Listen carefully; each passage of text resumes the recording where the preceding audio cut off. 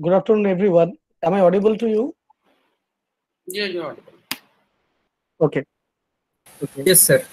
Today our invited speaker is Pradipta Shyam Chaudhary, and this is the last day of our international web lecture series. As I announced yesterday, that the second phase of the international web lecture series is going to commence on the 12th.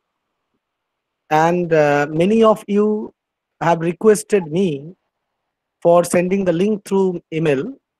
Actually, because they do not have access to Facebook or do not have any Facebook account, I would like to request you to visit our college website for the link that will be available. The link will be available on the website. It is Ondathana Mahavidyalaya, ONDATHANA Mahavidyalaya, MAHAVIDYA LA. I will send the link on the chat box during the session. Okay, so you may note down the web address. So when you will go there, visit the site, you will see a registration link. And if you click on the registration link, you will see a form. Fill in the form and automatically you will be registered. There will be no registration fee for the second phase, and also for the first phase, there is no registration fee. And the maximum amount, the maximum number of registered participants, the number is 250, including the speaker, members, and obviously the other teachers from our college. So the registration link will be open for 2 days, 2, 3 days, I hope, because within 2, 3 days, 250 registration uh, will be sent, or more than that, because this thing happened with the SKB University also.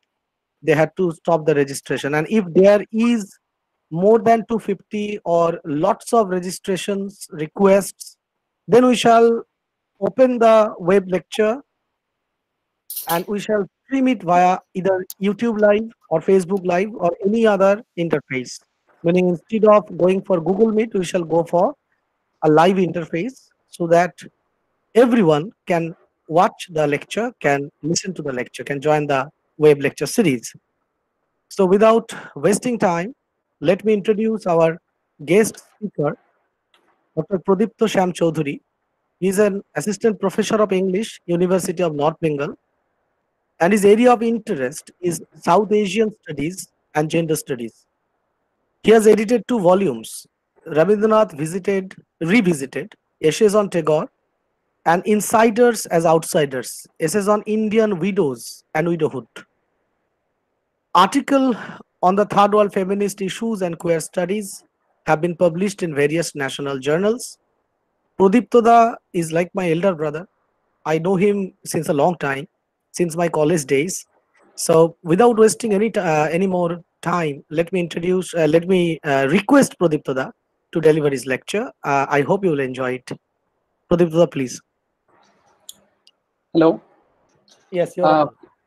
am I audible? Yes, yes, absolutely. Okay. Uh, a very good afternoon to all of you, and thanks, Shorab, for your kind words. Let's start. So, today we will be discussing something on. Is it okay with my sound? My sound is okay. Yes, yes, yes, Okay. Yes, Okay. Thanks. okay, sir. Thanks a lot. yes. Okay. Okay. So today we will discuss something about social distancing and marginalization and the lockdown life, but in a different context. Now, with this coronavirus and everything, we are very much used to with certain phrases like lockdown life and social distancing, which are in somewhere other related to the concepts and ideas of marginalization. Now, uh, today, while discussing social distancing and the lockdown life, we will bring in the film by Deepa Mehta, that is Water, and the novelized version of the film by Bapsa Sidhwa, that is the same name. Actually, the novel was written following the film script of Deepa Mehta. Now, social distancing is something, a few days back, the famous principle, the transgender principle, Manabi Bandyopadhyay said regarding social distancing and lockdown life that This is something new to the mainstream people, but we, from the very beginning, before the days of Corona, from the very beginning of our life, we who are not in that sense the mainstream animals in the society, we experience a different type of lockdown life and social distancing. The same is applicable in the case of the widows, basically the Hindu widows in India. Now, I would like to start my discussion by citing a line from the famous Shiva Mohini Devi. Actually, Kalyani Dotto, in her book Pinjore Boshia, quotes from Shiva Mohini Devi. Shiva Mohini Devi became a widow when she was only 10 years old, and later she got remarried to Sri Chondi Charan Ghosh, was a follower of Keshav Chandra Sen. And actually, Vidyasagar initiated the marriage of Shiva Mohini and Chondi Charan Babu. So we get this idea with story of Shiva Mohini Devi from Kalyani Dotto's Pinjore Boshia. So there Shiva Mohini Devi writes, I will translate the lines in English also. আমার বড় ইচ্ছে বিধবা ভোজন করাই, হিন্দুদের কোনো ক্রিয়াকর্মে তাদের তো কোনো জায়গা নেই। মানুষ গরুকে দেয়, কাককে দেয়, শেয়ালকে দেয়, গাছকেও দেয়, কিন্তু বিধবাদের কিছুই পাওয়ার নেই। I have a wish to feed the widows. They have no space in any Hindu rituals. We feed the cows, the crows, the jackals, even the trees, but the widows have nothing to get. Now, these lines by Shiva Mohini Devi actually brings into focus the subhuman condition that were assigned to the widows in the Hindu society. Now, here again, from Manusmriti, from the Dharma Shastras, chapter 5, verse 156 to 161, here we get that the Manusmriti says, this is in English, the widow should be long suffering until death, self-restrained and chaste. A virtuous wife who remains chaste when her husband died goes to heaven. A woman who is unfaithful to her husband is reborn in the womb of the jackal. So you will see that those who want to transgress the very ideas, the very laws and diktats that were constructed by the society, which was controlled by patriarchy, that they are assigned or they have to live a subhumanized condition, or they will be treated as subhumans, though we are now trying to change our ideas about human and subhuman and non-human for the recent incidents that are going on.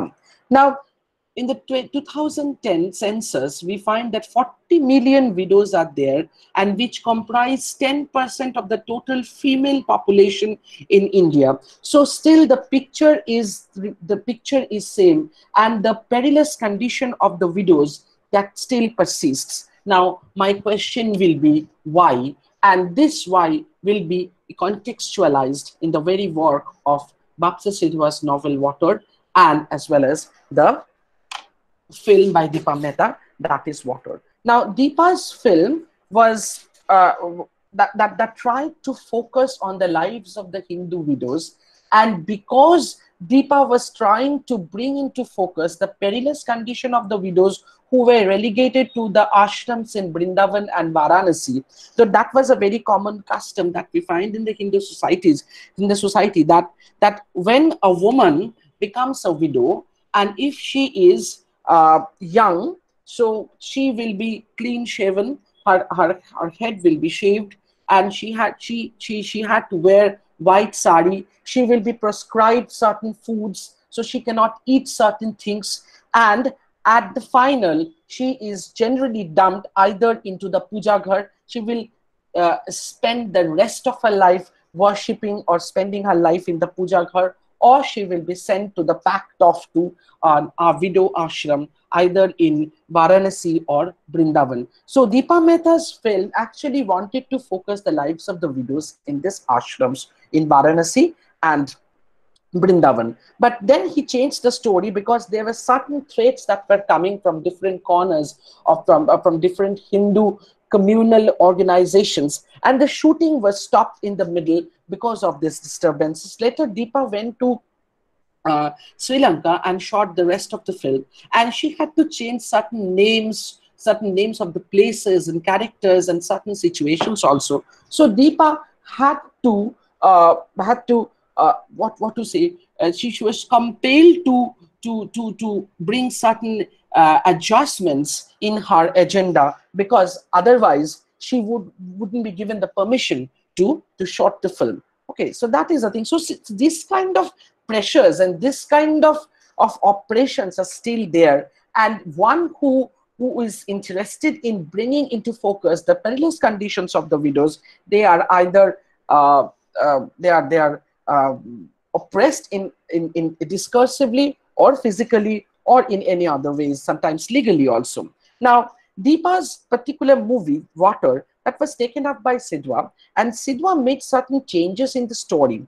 And what was that change? That we see that in the film Water, the film starts with Chuhia and her old husband, who was in the cremation ground, and we find that Chuhia was undertaking, and she was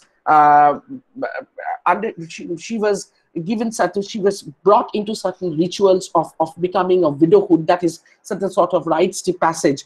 So that is the thing, that she was having her head shaven, and she was given a white sari to wear. So all these things, the film started with this kind of scenes. But in the novel we find that Bapsa Sidhwa starts the novel with Chuya amidst the lush green atmosphere, and she is a very little girl in a village, and she is playing with a little puppy. So the novel wants to focus on the changes that happens in the life of a woman before, after she becomes a widow. So this marriage and the death of the husband and the consequent widowhood, these are the certain phases that a woman sometimes has to pass through, and that uh, actually marks the position that a woman faces, that what a woman enjoys in the society, how she is treated, how she is assigned a social role, and what are the consequences that a woman face while facing and while experiencing certain halls of the uh, uh, patriarchal practices. Now, we see that Chuhia, in the novel, Chuhia is a little girl who is playing with her a puppy. And later we see that Chuhia's father Somnath comes, and he starts discussing about her marriage, and that he has got a good relation, that a man is there, but he is very old.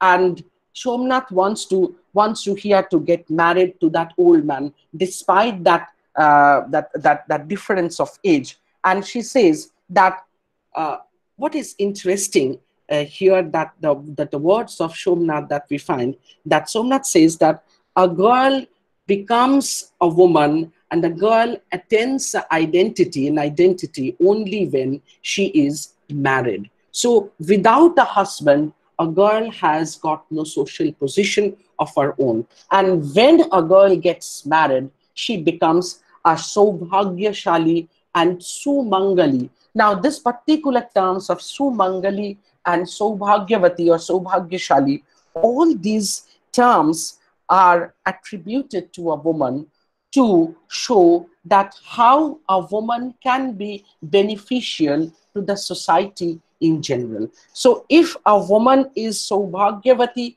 and Sumangali, Sumangali means one who is beneficial, or one who has the power to benefit the society. But without a husband, a woman is never a Sumangali and a Saubhagyavati. So neither an unmarried woman is Sumangali and Saubhagyavati. An unmarried woman only becomes or only acquires those qualities when she gets married, and nor the widow who loses her husband remains Sumangali and Saubhagyavati. Now, what is the politics behind this assignment of certain attributes to the women, that Sumangali and Saubhagyavati? That is, What is our idea about womanhood? A woman becomes a woman. So all these things we find from so, so all these things we find from Simone de Beauvoir, that sex is something biological and gender is something very social. But with the passage of time, the more we became acquainted with gender studies and the gender discourses, we find that neither sex nor gender is something which is very much physical or something which is innate. All these we acquire with our relationship with our uh, activities and performances within the society. So womanhood is something that is attributed to the woman by the society. The patriarchal society actually makes woman a woman with certain qualities, that she's a Sumangali, she is a Saubhagyavati. Otherwise, the woman can become, or the woman can come up as a threat to the society. And the same thing happens when we find that the woman loses her husband. When her husband dies, the woman becomes an individual self who has nobody to control. When a woman is young, she is controlled by her father, then the father or brother, after marriage, the husband, and when she becomes old, the son looks after the woman. But when a woman becomes a widow, and when she is very young and a widow, then what happens? The woman becomes an individual identity who is not controlled by a male member of the society. And that becomes something, a sort of threat to the society, because the sexuality of the woman remains open and there is nobody to control the female body as well as the female sexuality. And that's why the widow is treated, a widow, and especially young widow, is treated as a social threat to patriarchy. And that's why we find there's these practices of sati, that a woman, when she is young, when a young woman, when becomes a widow, what happens? She was given the order to have to go to Shahamaran, or she had to go for the sati, because the young woman's sexuality is a threat to the society. Now, sati, the custom of sati, that was abolished with the help of Ramahan. And what happened later? We see that when the sati custom was abolished, the sending of the woman to the ashrams became more prominent, because if a woman lives within the very household, that may create certain problems and disturbances within the patriarchal structures and spaces of household. That's why a woman should be sent to the ashram. That is a sort of marginalized space that is assigned to the woman. And in the story, we find that Chuhia was sent to the ashram in Rawalpur, and then the story starts. And what is that story? And then the story starts that Chuhia no longer remains a very stupid widow. So Chuhia once started questioning the very ideas that were actually imposed by patriarchy upon the Hindu widows. And here we see that what he asks, when she was taken to the ashram, she asks her father, Father, where I'm going? His father says, your husband is dead. You are a widow now.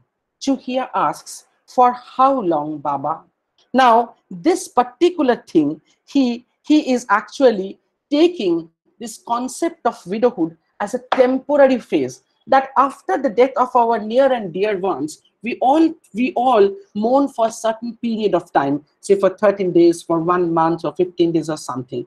But all these phases are temporary phases when our society and religion expects us to wear certain kinds of clothes and certain types of foods. We are given certain rituals to perform. But see, here questions that for how long she has to remain a widow. Is this widowhood a sort of temporary phase? But the question is remains unanswered, because a woman's period of mourning after the death of her husband is a permanent, it's a permanent thing. She had to mourn permanently, unlike the other members of the family. And Chuhya starts questioning the very system with this basic question, for how long, Baba? And then she questions that for how long I have to stay here. That here means the very ashram. And that space which is assigned to the widow, is it the space only assigned for the women, the widows? If the husband dies and the woman becomes a widow, what happens to the male members of the society? Are there male widows? So this is the second question that we find Chuhia is asking to the other inmates of the society, other inmates of the ashram, where she says, where is the ashram for the male widows? But interestingly enough, we find that there is no such thing as a male widow. We have the very English word widower, but I don't know there is any Bengali word for a male widow. So my question is there any discursive difference between the word widower and male widow? So these particular questions were actually posed by Chuhia. So what is the fate for the male widows? Do they really face the same thing as she is facing after losing her husband? And when she questions this, when she asked this question, Sidhwa writes, there was a stunned silence. And then the pandemonium broke out. So she asked this question amidst the other inmates of the ashram. And what was the reaction of the other members? A chorus of scolding erupted from the shocked widows. Good God, what a horrible thing to say. God protect our men from such a fate. May your tongue burn. Pull out her tongue and throw it in the river. I'll do it. The shriek like harpies. Just a minute. Please.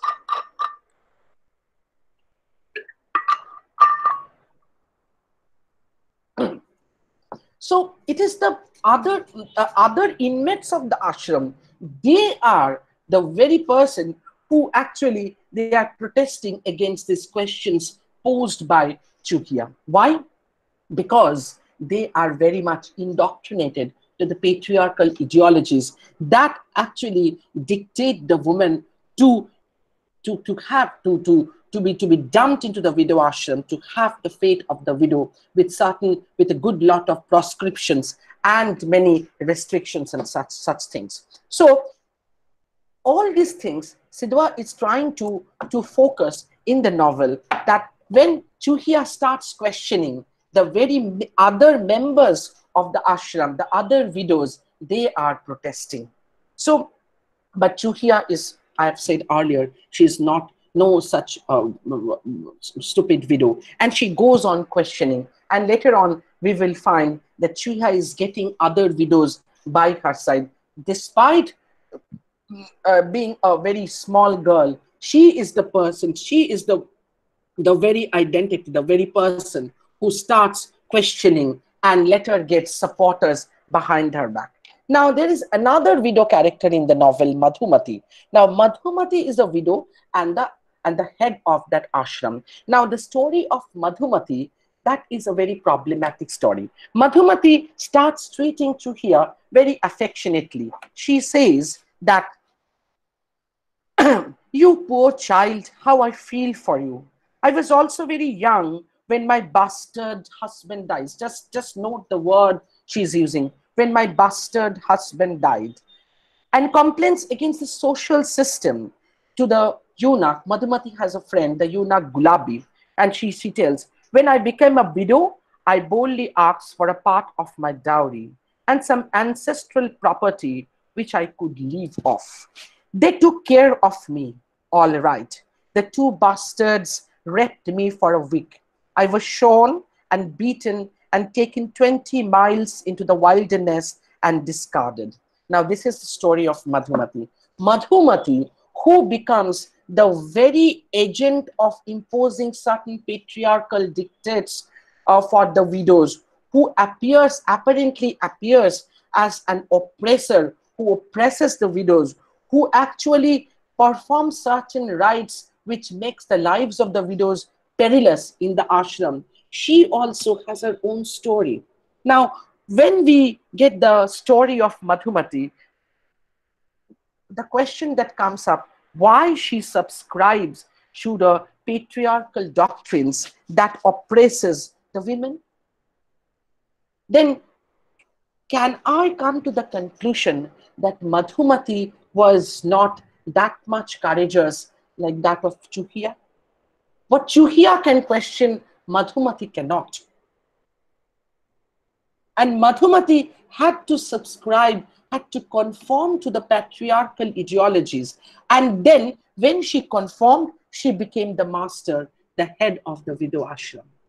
And we find there are innumerable stories of various widows who had to face the same problem. And later they became the machinery, the agent, the accomplice of the patriarchal ideology. The friend of Madhumati, we find, is the eunuch friend of Madhumati, Gulabi, and who is actually a helping hand of Madhumati, who also helps Madhumati to run the prostitute business within the ashram.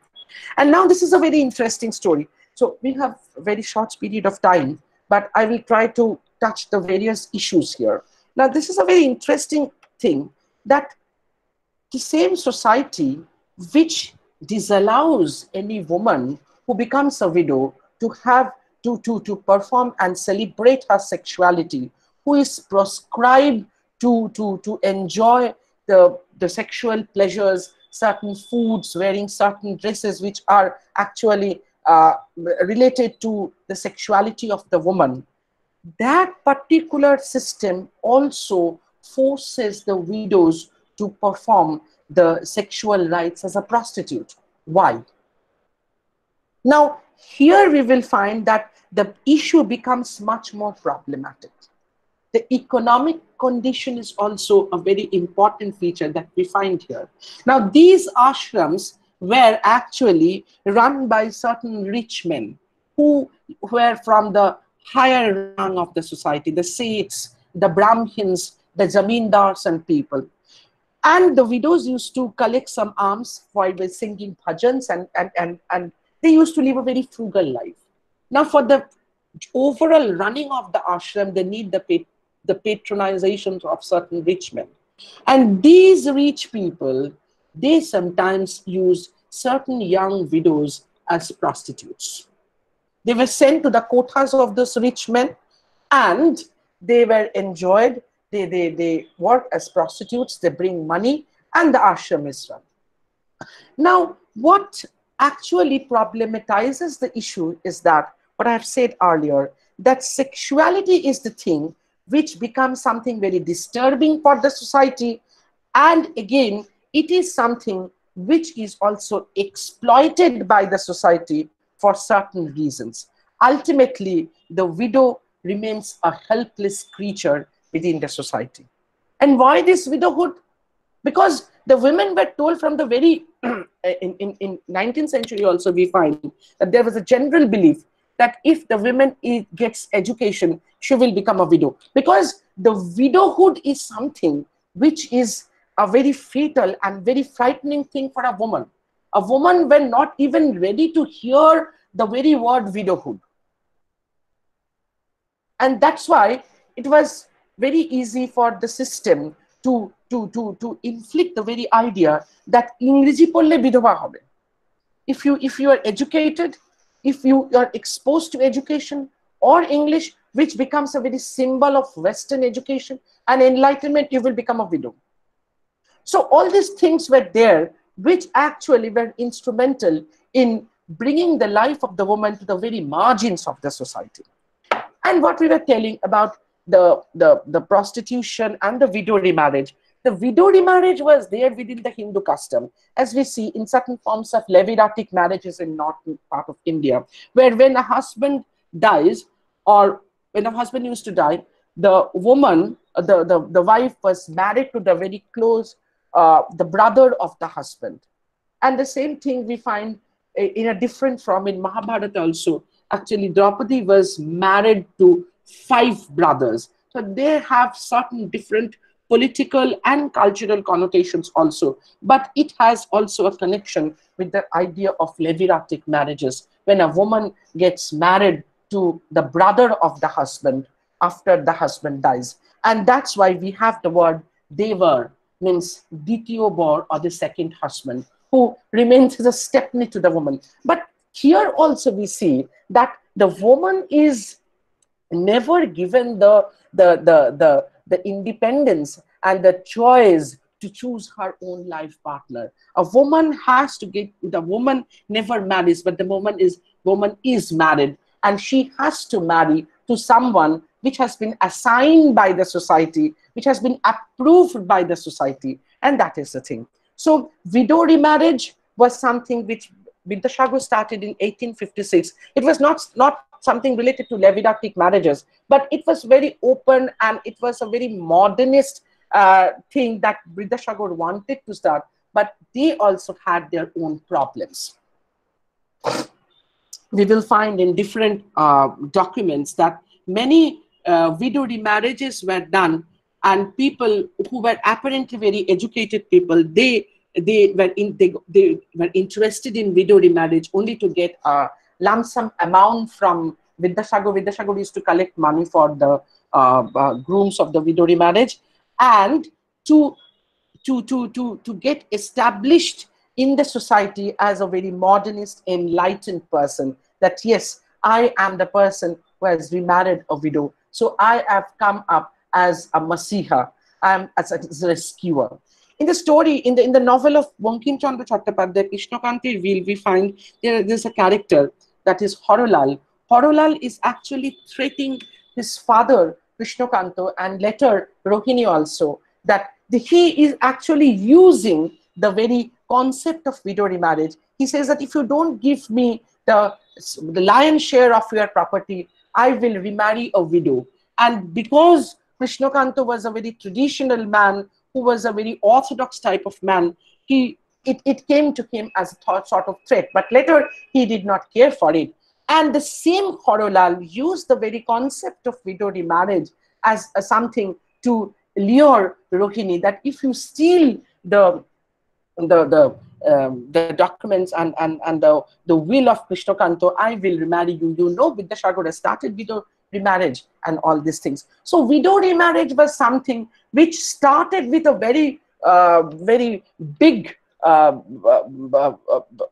ideas, and it started with so many promises, but actually it turned out to be something which became an instrument for the apparently educated, enlightened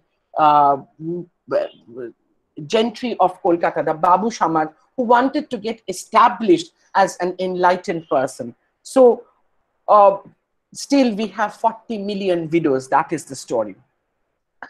Now, another point that I would like to point out here is the food, and the food as a part of culture, and how the kitchen or the Bengali heshil becomes the very site of kitchen politics. Here we will see that in an essay by Edmund Leach, the essay is Oysters, Smoked Salmon and Stilton Cheese.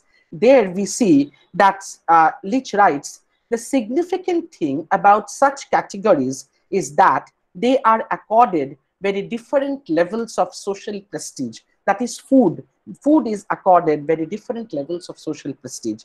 Some foods are appropriate only to men, others only to women. Some foods are forbidden to children. Some can be eaten only on ceremonial occasion. So therefore, Leach says that cooking is thus universally a means by which nature is transformed into culture, and categories of cooking are always peculiarly appropriate for use as symbols of social differences. So food becomes, or the very concept of cooking, the very activity of cooking becomes a very thing that divides, that creates cultural hierarchy, and that divides the society. So widows were not allowed to eat certain foods. Certain foods are there which should be consumed by men. In certain foods are there that the children should not eat. When we were children, we were not allowed to drink tea. And later when we grew up, we were given coffee and tea. So this kind of prescriptions and proscriptions are there within the society. Now what happens, there is a character in the water, in the novel Water as well as in the film, that is Bua, that is Chuhia's Bua, who always dreams of eating sweets, but she was never given sweet to eat. And here we find that certain proscriptions actually are the instruments with which the widows were marginalized. And here I would like to quote from Rukmini Baya Nair, who says that because the widows were marginalized even within the kitchen space, even within the very domestic space. Should I end now? Am I taking time? Or can I continue for 5 more minutes? You may continue. Okay. Please continue. You may continue. Oh, okay. Now we find, that we find Rukmini Bhaya says that because the widows were prescribed certain types of foods, they actually strategically took up this prescription as what to say, as a power with which they created certain palatable Bengali dishes from the vegetable odds and ends. Now here we will also, I would like to go back to Krishnakante Vil and Rohini again, that Bankim Chandra describes Rohini as Randhone she Draupadi Bishesh. Rohini was a very good cook.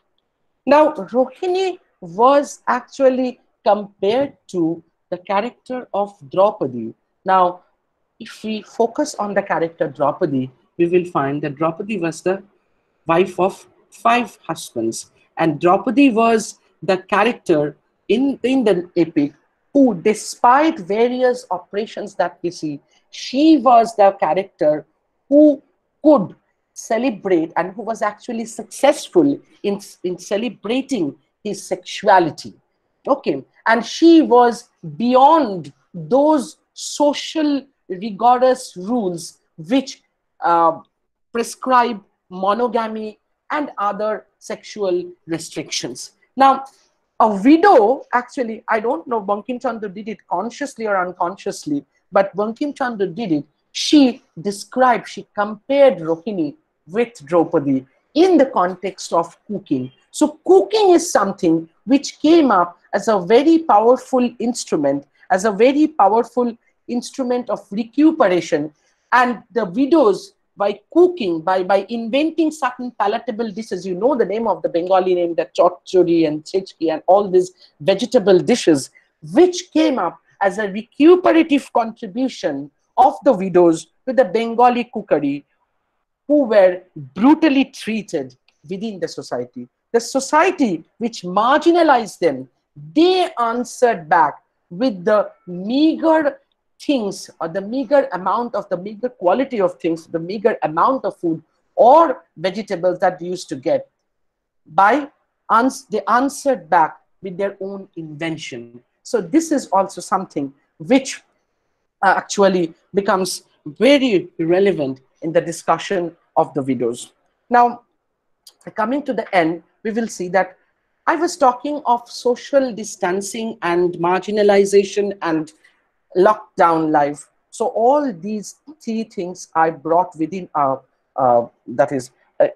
within brackets, because the widows who were not allowed to do certain things, they still have this lockdown life and social distancing. But within this socially distanced existence and within this lockdown life, they still tried their best to celebrate their life with whatever they have as means of living.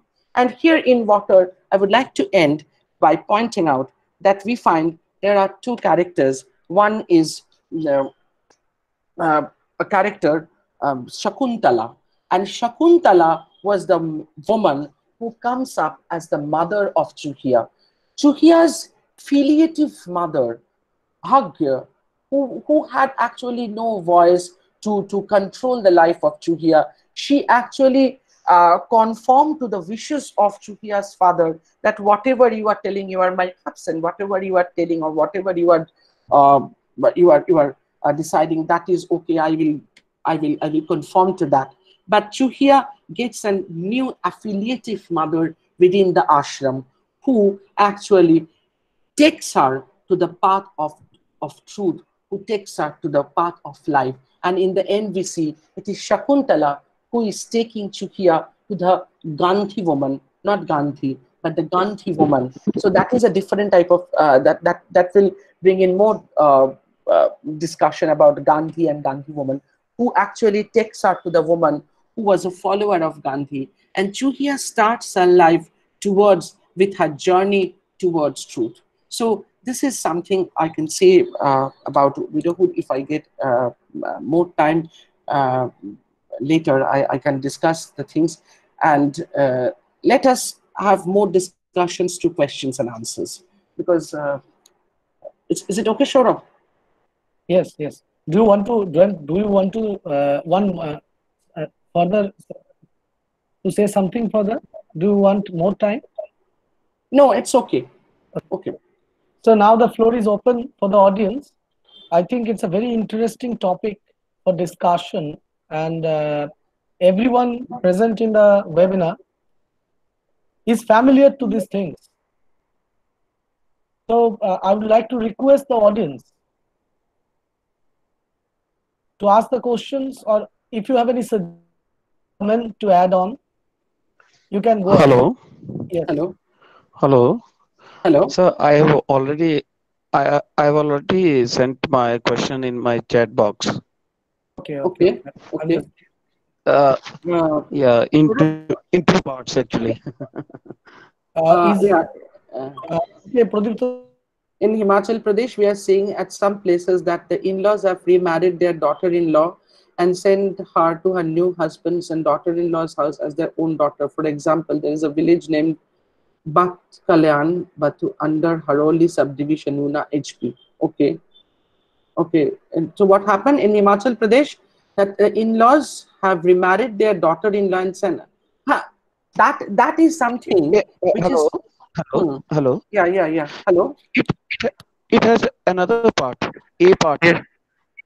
It's a Yeah. it's a B part. It has A part. Just a minute. Do you see that such type of Yeah. exploitation widows still exists in our society? Any example? Do you think that even education is not helping such ladies? Yeah, education.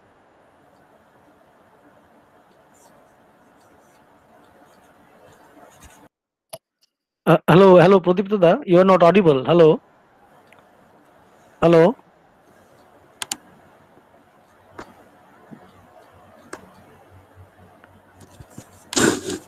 hello, Pradipta. Hello.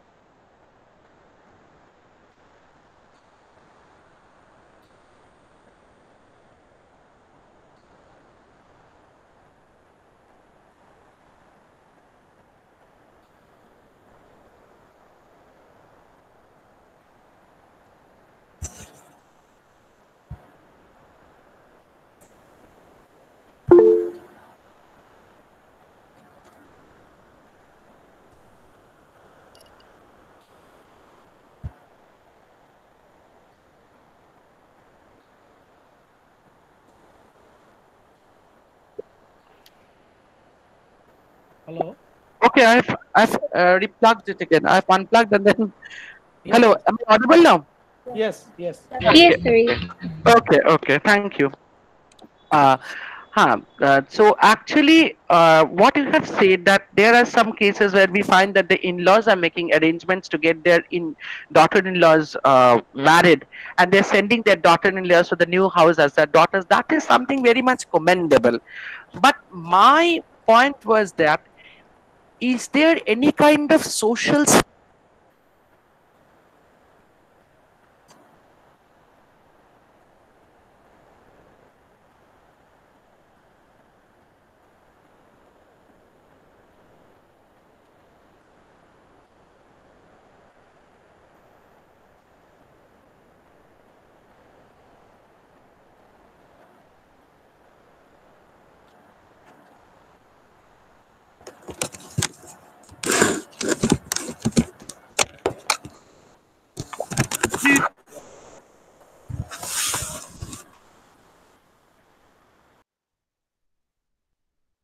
I think you may proceed without the headphone.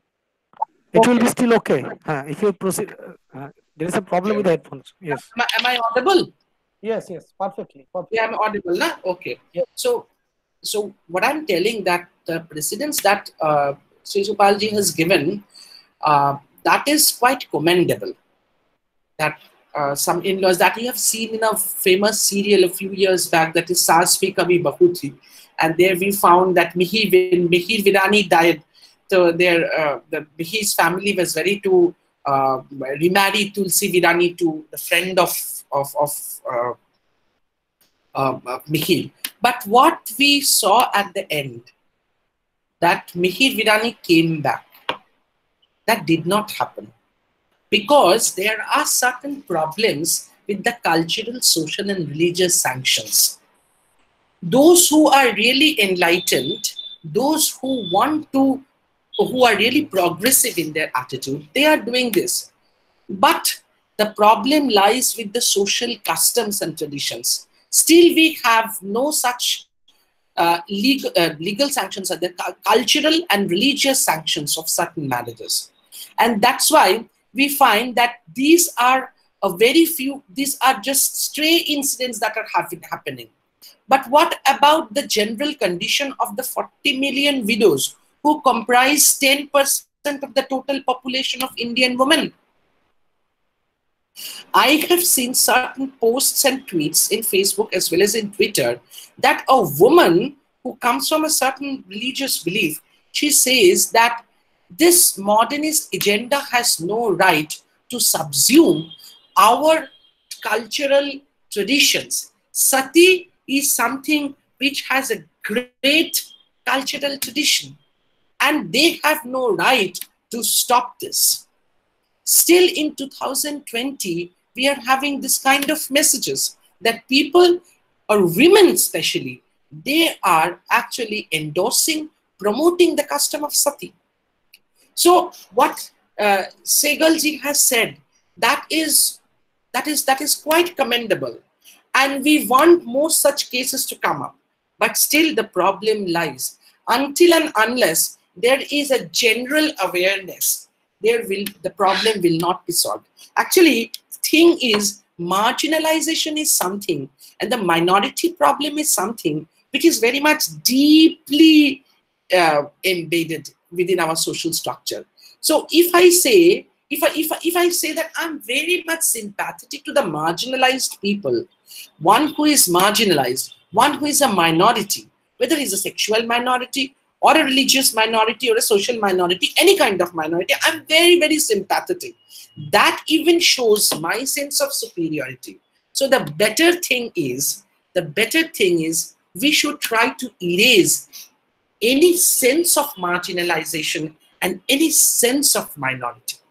So that is the thing. So what Sir has said, Segalji has said, that is quite commendable. But that is not something which is very common. So we want such things to come up.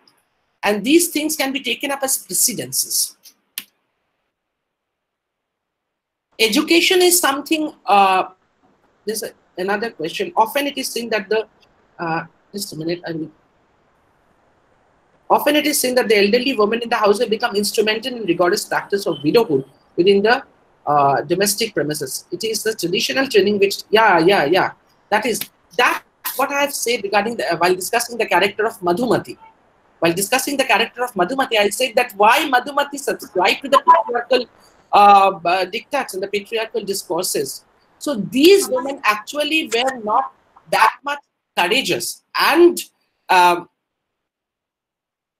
any problem? So actually these women were not that much courageous to question.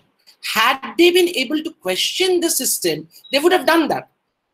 Without being able to raise their voice, they rather conformed, because they found that is more easy thing to do. Because we have seen that when Madhumati is talking about her husband, one who is living a life of widowhood for the death of her husband, she is not doing it of her own. She has been forced to do that. That's why whenever she is referring to her husband, she is using the word bastard. That when my bastard husband died, That means that she has no respect and love for her husband. Why? That is not, there is no love and respect for her husband because she has been forced to live that kind of life. This enforced widowhood is something. Nobody wants this life of prescription. Nobody wants this life of restriction. If we take it more logically, a man, don't we think that the mother and father loves their son very much, is very dear to the parents? But what happens when that particular person dies? Only her wife has to lead the life of widowhood. And if widowhood is something very natural, we would have seen that after becoming widow, a woman actually stops menstruating. So nature actually does not want this widowhood. It is not something very naturally sanctioned. It is something which is socially constructed. And raising the basic question, had it been something very natural, am I audible? Yeah. Yes, yes. Yes, sir. Yes, sir. Audible. Something very natural, we would have seen that when a woman becomes a widow, she will have a sort of menopause. But still she retains her sexuality, her fertility. But it is a society which actually imposes this kind of restrictions, because the widow's sexuality, a woman who remains uncontrolled, whose body remains an uncontrolled territory, is threat. And when something comes up as a threat, that thing also becomes very interesting to some people. Okay. So that's why these issues are still relevant in 2020. I would have been happy that after 5 more years, I won't get the chance to discuss anything like widows and widowhoods. I wish that sometime that day will come. Okay. Okay, is there any more question? Any more question from the audience? And Shorab, you can share my phone number with them also if anybody wants. Okay. If they want, they can speak to me also. That's not a problem. Okay. So I think I was okay with my discussion. Hello. Hello. Sir, am I audible? Yeah, you are audible. Sir, you talked about some Bengali dishes like chechki and chochori, and you said that it became a sign of protest for the widow. So, will you please analyze that? How come such foods it became a kind of a weapon for the widow to protest against the thing? Yes, sir. Yes, sir. Have you ever tasted chechki and chochori? Yes, sir. Definitely. Do you like it? I like it very much. Yes, kind of. Yes, sir. I like it very much. My grandmother, my Thakuma, my grandmother, she used to cook wonderful chechki and chochori. And my mother, me, my father, and other members, we used to wait when my Thakuma will cook. Thakuma means grandmother will cook those things. So that these plates were so palatable. And just think of the ingredients they used for cooking those chechki and chochori. So what Rukmini Bai and I said, that because they were marginalized to the certain corners of the kitchen, Niramish Heshel and Amish Heshel, the veg corner and the non-veg corner of the kitchen was also divided. So you know that kitchen is generally called the women's space, the female space. Actually, patriarchy assigns the kitchen as the female space. The woman used to spend most of her life. Now we all cook. I also cook sometimes. So that is different. But generally, it is assigned as a female space. So that is also divided between the veg corner and the non-veg corner. So those who are married women, they can go to the non-veg corner as well as to the veg corner, because they have certain social sanctions. But a widow who comes up as a threat to the society She is even marginalized within the female space with certain odd and end ingredients. And with that, they are cooking something which becomes much more tasty sometimes than the non-veg dishes. So Okay, if you ask me to choose between biryani and chachuri, sometimes I would have chosen chachuri. It is so tasty and it's so good for health. Okay, yes, so all these okay, are some peripheral discussions and many things will come up. yes, Okay, yes. so I think we should end now. Sure. Thank you, sir. Uh, Let us check if there are any more question. Do you have any more question, audience? I think yes. I think there is no more question. Now we shall start the valedictory session. Our honorable principal, sir, Dr. Vijaykant Dubey, is with us, and he will address the valedictory session. So I would like to request, sir, valedictory session. So are you there?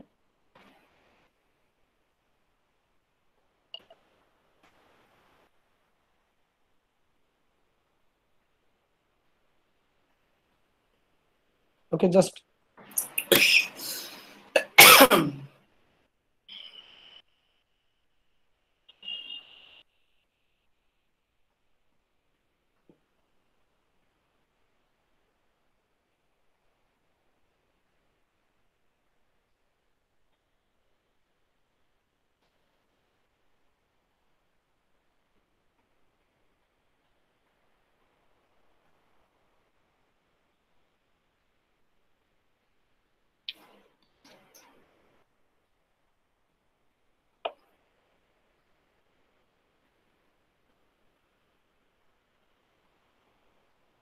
okay. There is some technical problem, and he's rejoining. But before he rejoins, let me introduce the man, Dr. Vijaykant Dubey. He actually belongs to the Department of English, and it is a matter of great pride for us that our principal is a teacher of that English literature and culture studies. But he has another identity. He is a very famous Indian English poet also, and some of his poems have been published in some international journals, magazines, anthologies, and his interviews have been published in the history of Indian English literature books. In some of them you will find his name, Dr. Vijaykant Dubey. So I personally requested our principal, sir, to recite uh, any one of his poems. I think he has joined. Sir, are you there? Yes. Huh? Hello, sir.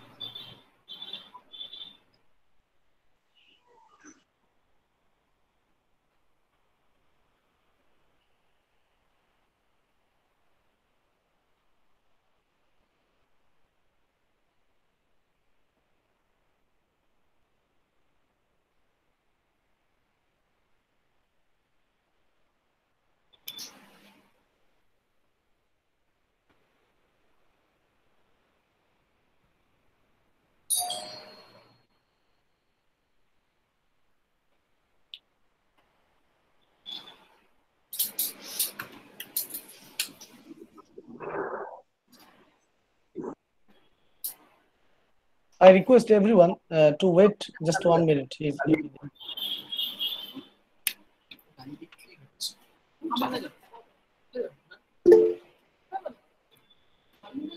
Okay, while you join, let me make an announcement. E-certificates will be issued to every participant who has registered by sending their emails, designation, and phone number. Some of you have not sent your designation to me, only the name and phone number have been sent. So it's a bit difficult for us to know whether you are a faculty member or a scholar or a student. So those who have not yet sent me your Z designation, even if you are a student, you have to write the name of your college and the same you are at present pursuing, so that in the certificate it shows. Okay, and the certificates will start issuing from tomorrow. If you do not get the certificate till 15, you may contact me personally by sending me email that, sir, I registered, but I did not receive the certificate, but not before 15. Okay, there are lots of people, so it will take time to send the e-certificates one by one after another. Okay. Hello, sir, are you with us? Okay, I think there is some serious technical problem, so we have to call it a day. But before that, I would like to thank all the participants from the core of my heart. That was the first attempt, this international web lecture series from our college, the Ondathana Mahavidyalaya and the Department of English. We never had thought that so many of you would show true interest in it, and we are really awestruck to find you every day listening to all the lectures with the utmost devotion, asking questions, exchanging views. I salute to you, all the audience. It was really lucky for us. So thank you very much, and I would like to request you to attend the second phase of the International Web Lecture Series, because some of the phenomenal speakers will be there in the second phase of this International Web Lecture Series that is going to commence on and from 12th of June. So Pradip Toda, thank you very much, Dada. Thank you. Yes, Thank you. yes, for giving us your time and delivering the I also like engaging the lecture. session. Yes. That was a very engaging one, and thanks for the questions also. Okay. Thanks for the questions. Welcome. Does anyone want to say anything regarding the 6-day program, or should we call it a day? Does you? Does any audience, any member from the audience, any participant? No. Okay. So let us call it a day. Thank you very much. I think. Hello. Yes. Hello. Yes, sir. The whole seminar webinar was a bouquet of different flowers Thank you. Thank you very much, and sir. beautiful flowers. Yeah. Okay, Yes. welcome, sir. Thank you. Thank you. Thank you very much. We hope to see you in the next phase also. Okay. Goodbye. I will surely join. Okay. Give us leave. Goodbye.